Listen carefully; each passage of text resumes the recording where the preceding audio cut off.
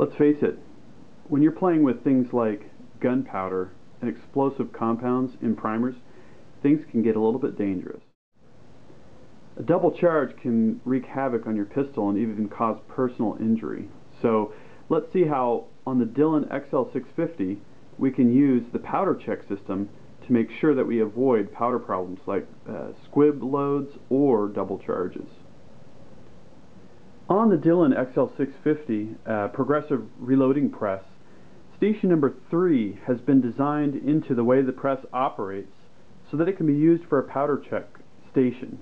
Just after the powder charge is dispensed, the powder level can be confirmed, and if not right, will cause a buzzer to go off, which will alert you to the issue and can then help you to diagnose when it went wrong, to take the bad rounds out of the press, and so on and so forth. And this is really the ultimate system for checking powder, because you don't have to look at anything. All you have to do is listen. So the first thing we need to do to set up the powder check station is to install the die, the powder check die, in the press. And we've already done that. What we want to do is raise the ram all the way to the top and then allow between 1/8 of an inch and 1/4 of an inch of clearance between the top of the shell plate and the bottom of the die surface. In the next steps, we're going to take the actual buzzer assembly and install that onto the die, and then dial in our powder check rod. This brass surface here is what's going to seat against the powder and will cause us to confirm the proper level. So we're going to take the upper assembly and guide the shell plate contacting rod through the hole that's integrated into the tool head, and then we're going to center the rod in the hole. We can then take our Allen key and tighten the assembly, making sure to keep it aligned so that it will stay in its proper orientation over the course of loading our ammo. Since we're going to be loading 45 ACP, we are going to use the rod with the large brass contactor. And what we want to do is drop that down in through the central part of the upper assembly. And then we can raise the ram and validate that the buzzer goes off, which will confirm the adjustment of our rod, making sure that it comes up high enough to cause our buzzer to actuate, but not so high as to damage the plastic housing.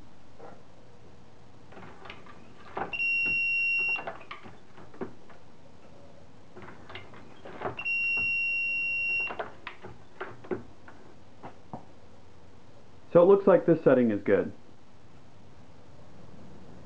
So the next thing we're going to do is going to be to take out our brass locator pins under station 3 and under station 4, and then we are going to put a case in under station number 3 and just double check that if we have a squib load that the buzzer does indeed sound. Next, we can insert the shell casing at the priming station, charge a case, we expect the buzzer to go off there. Now, if the rod is adjusted properly, we will not hear the alarm sound at station number 3. So that's good. That's properly validating our powder charge. And here's another shot showing the validation of a proper powder charge. Looks like we're good to go there. And just to make sure that this is going to detect a double charge, let's synthesize a double charge by putting the case under station number 2 and then putting it back into station number 2. We're using a low powder charge here, so we can easily double charge here. Okay, so now we have our case under the powder check station. It's got 2 loads of Winchester 231. Let's see what happens now when we go to check. And that's good. So now we've detected a squib load, we've detected double charge, and we're not getting the alarm when we have our proper powder level set. And once again, from a different vantage point, this is what our rod looks like when we get a double charge. And hey, it looks like we ran out of primers at the same time. What do you know? Well, our press is completely set up. We had already been loading at 45 ACP with some lead bullets and Winchester 231. So let's take a look at what it looks like when we actually load with the powder check system in place. So we are going to hear, let me undo my case shut off there. We're going to hear the buzzer go off until we get a case with a charge through there. And that's actually a nice feature, because then you know that the batteries aren't low. So you're in effect checking it. There we go, no buzzer.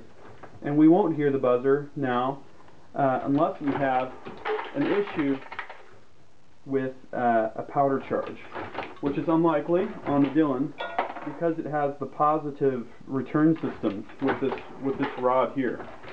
So it's both a very safe system, and with the powder check system in place, it's doubly safe because it's got our back as well.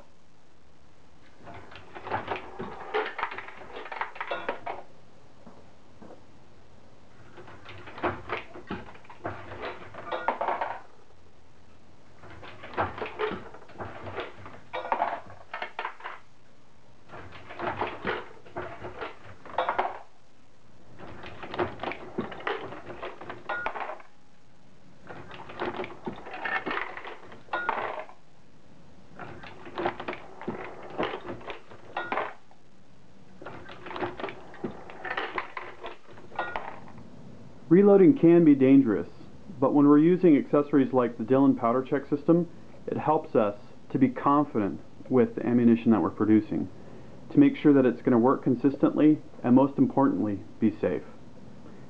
I hope that you've enjoyed this Dillon video, and I hope that you'll also join us on ultimatereloader.com as we continue to explore different aspects of reloading with this progressive reloading press. Thank you.